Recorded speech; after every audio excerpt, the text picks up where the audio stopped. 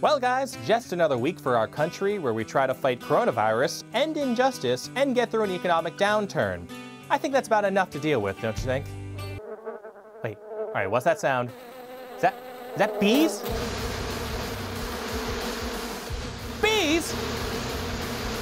Bees!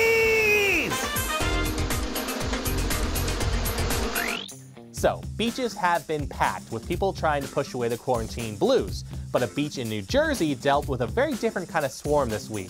Thousands of bees descended on the beach Tuesday, focusing much of their attention on a single towel. A local amateur beekeeper came by and picked up the towel, saying that the bees were just following their queen. They're just hanging around the queen, watching her as they send out scouts in all directions to try to find a new home. Looks like I should put in a Yas Queen right about now, but I won't. Not gonna do it. Yes, Queen! Yes, Queen!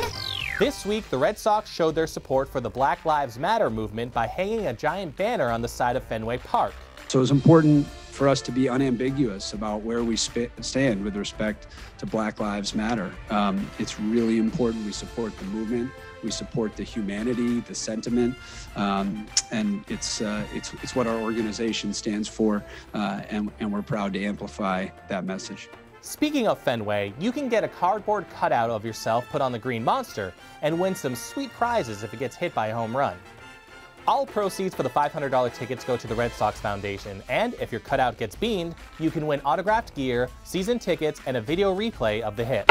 It's all the fun of being injured during a baseball game without the hospital visit. Anyone from Boston knows that Stirrowing, where trucks get stuck under the Stirrow Drive Bridge, is a regular tradition that will never go away. Well, this week we got a double feature, with not one, but two trucks being stirrowed. Good to know that even when the world is crazy, some things never change. Finally, the FDA has updated their list of toxic hand sanitizers that contain methanol, which is bad for you and potentially deadly, rather than ethanol, which kills those germs and doesn't kill you. Go to fda.gov for a full list of 75 methanol-based hand sanitizers you should definitely keep off your body. So what did we learn today? Watch out for beach-going bees, don't drive tall trucks under low bridges, and some kinds of hand sanitizer can be fatal. Enjoy your weekend. Bees? Bees? Bees! I like raw bees.